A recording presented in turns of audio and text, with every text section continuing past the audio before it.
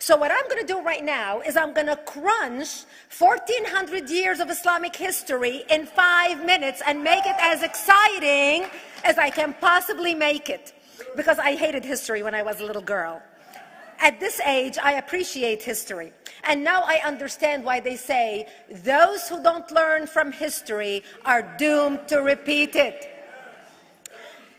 In order for you to understand why Western civilization is very different than the Islamic world, you need to understand the history of Islam. When Prophet Muhammad supposedly revealed his revelation from the angel Gabriel that he is supposed to be the last of the prophets in the early 600s, he started preaching in his own city, Mecca. He tried to recruit friends and followers to be able to spread his religion. And he tried for 12 years and failed. And after 12 years, he was only able to recruit his immediate family and friends. So he decided, if I go to Medina, which was the Jewish hub of Arabia, the business hub where the Jews lived, if I go there and preach my religion to them, if they accept me, that will buy me respect and stature between my own people, and they will accept me.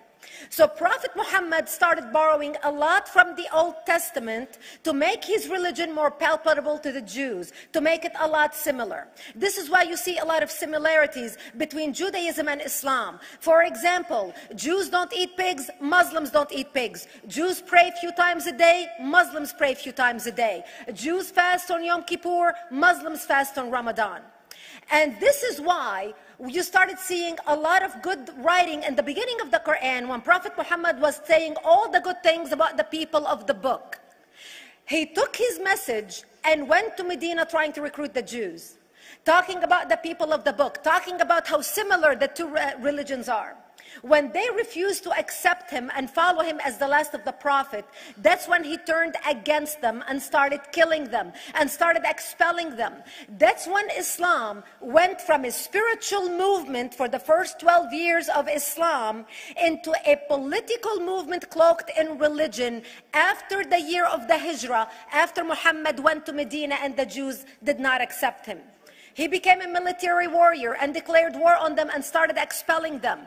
Jews and Christians became dhimmi, or second-class citizens. They were only allowed to stay alive and not be killed only by paying the jizya or the protection tax. So they had a choice: convert to Islam, or if you want to stay alive, you have to pay the jizya or protection tax, living as dhimmi in the Islamic nation.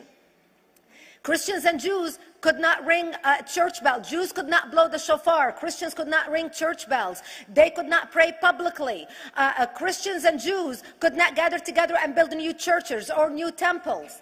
And the way they paid the jizya or the protection tax was in a monthly ceremony where they would get together downtown and the Jew would kneel on his knee and hand his goods to the mullah, who would take the goods as the price for buying the protection. And in many areas, Jews and Christians were given necklaces to wear as a receipt that they paid their jizya or their protection tax.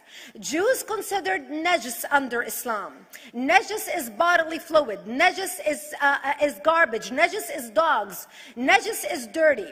So Christians and Jews were treated as second-class citizens.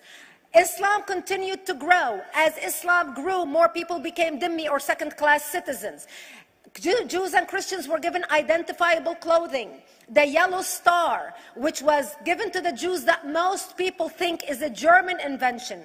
It was actually an Islamic invention in the 9th century in Iraq by the second Khalif, Khalif al-Mutawakkil of Iraq, who invented the yellow star for the Jews to be identified as they walked down the street.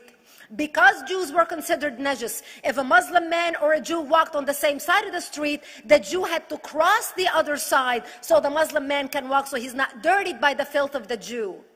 Christians were given the zunnar, the belt, which most of you men are wearing right now. That was an Islamic invention for the Christians.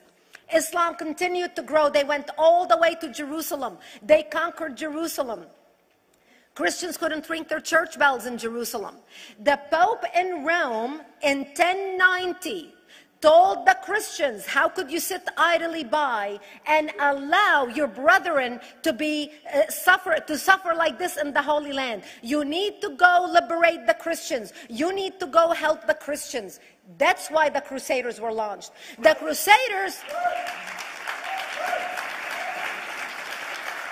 Crusaders were not launched because they just felt like waking up in the morning and going and converting a bunch of Muslims or beheading them.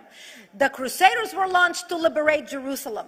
And they were able to liberate Jerusalem for less than 100 years before Salah ad-Din al-Ayyubi, Saladin, took it back, and Jerusalem remained under Islamic control until 1967, when the State of Israel liberated Jerusalem, where Christians, Jews, and Muslims could pray under the same sky.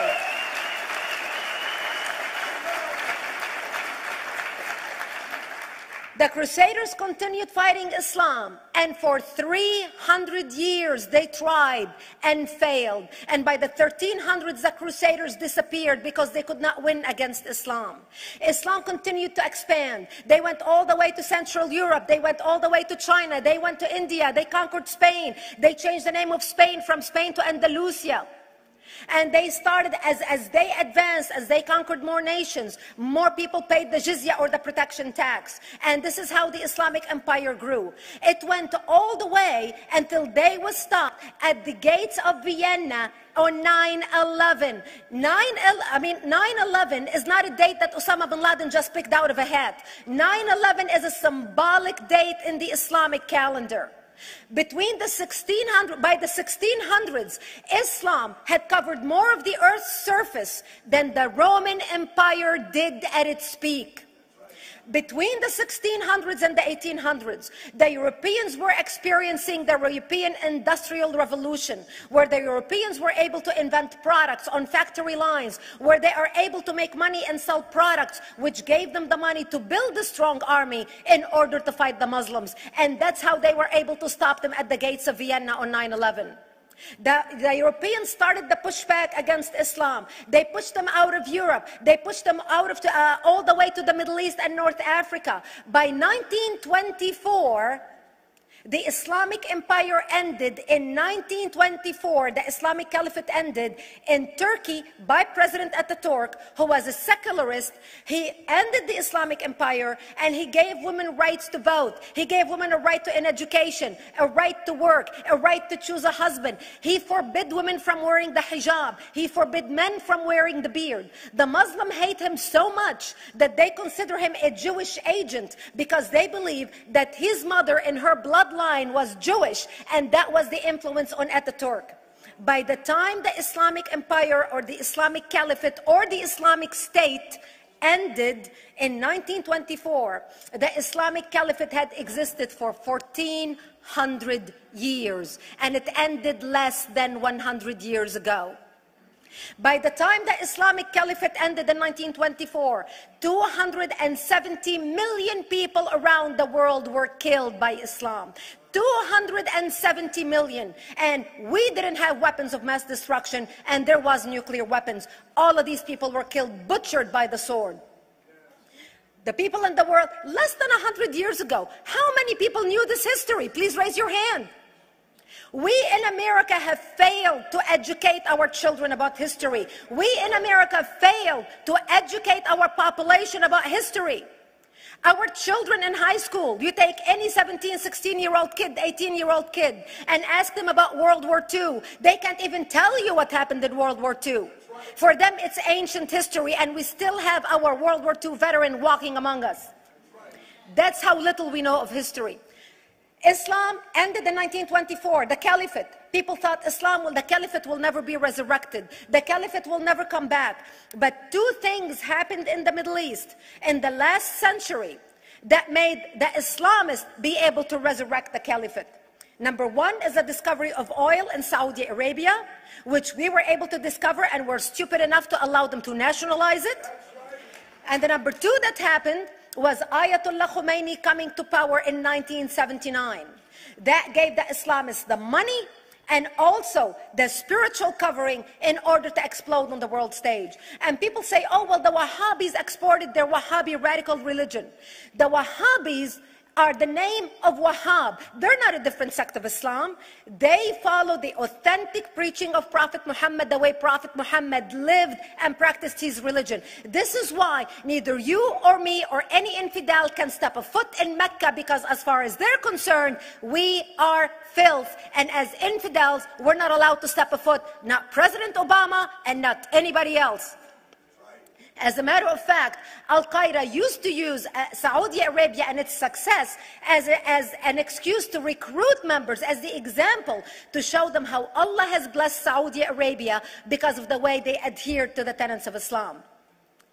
And today we talk about ISIS. ISIS is not a new invention. ISIS resurrected the caliphate that ended less than 100 years ago. Except we are too ignorant and too uninformed to understand what ISIS is doing and why ISIS is succeeding.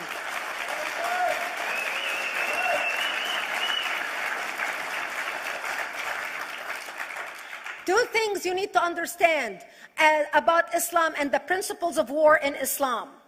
One is the law of taqiyya, which means lying and deception.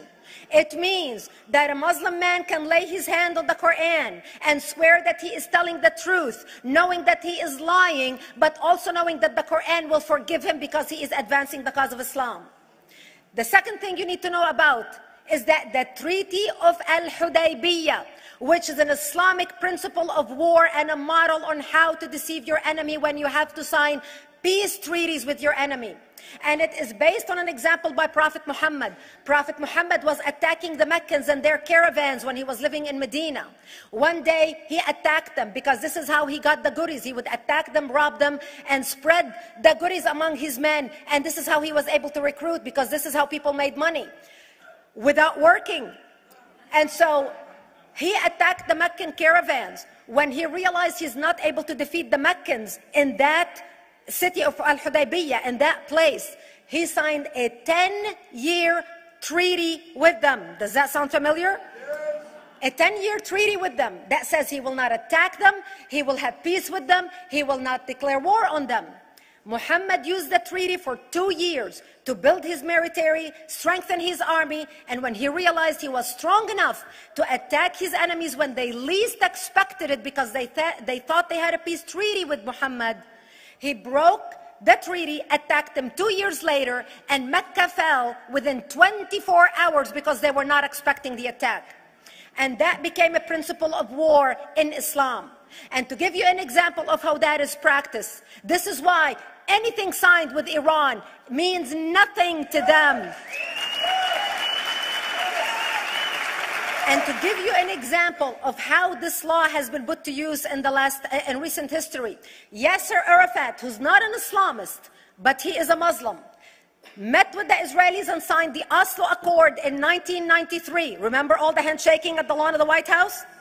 The Oslo Accord, Yasser Arafat used the peace treaty, the Oslo Accord with Israel, to get Israel to bring him back and give him his territory, finance his military, train his police, and give his police the weapons. Yasser Arafat broke the Oslo Accord 8 years later, didn't even wait 10 years, and declared the second Intifada in 2000, and all hell broke loose. He used the same treaty to win and deceive against his enemies and deceive his enemies. When Jordanian press, after Yasser Arafat signed the Oslo Accord with Israel, and Egyptian press would interview Yasser Arafat, and they would say, how could you sign a peace treaty with the devil? How could you sign a peace treaty with the Jews?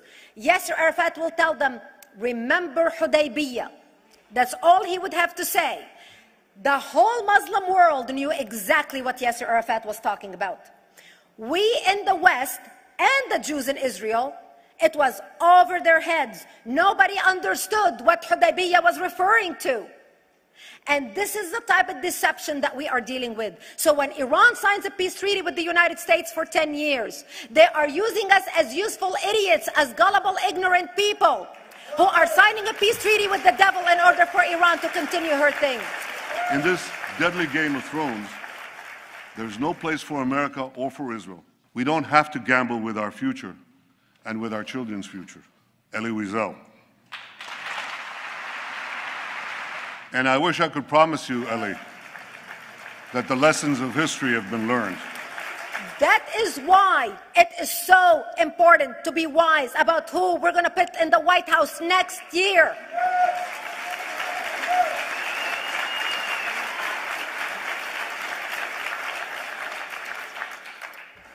This is why it is very important that whoever we're going to elect next year to office, that the next president be well informed about the history of radical Islam, understand our enemy, understand what ISIS is all about, understand what their end goal is. And this is exactly, people are wondering how come ISIS is having such success recruiting people from all over the world. They exploded all over the world. The Pew Research did a poll, and of course the Pew Research is not Brigitte Gabriel, is not Fox News, is not Tony Perkins. The Pew Research did a poll in 2013 when they went around the world and interviewed Muslims from Islamic countries all over the world. And they asked them two questions.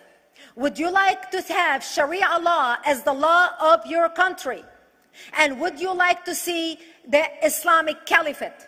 And remember, this was in 2013, before ISIS. The 5 top countries in the world, in the Islamic world, the 5 top Islamic countries: Indonesia, 204 million Muslims. Indonesia, Pakistan, Egypt, Nigeria, and Bangladesh. 77% of Muslims interviewed in these Islamic countries, 77% want the establishment of Sharia law and want the establishment of an Islamic state. That means 77% of the world, quote, moderate Muslims agree with the establishment of ISIS and what ISIS is doing.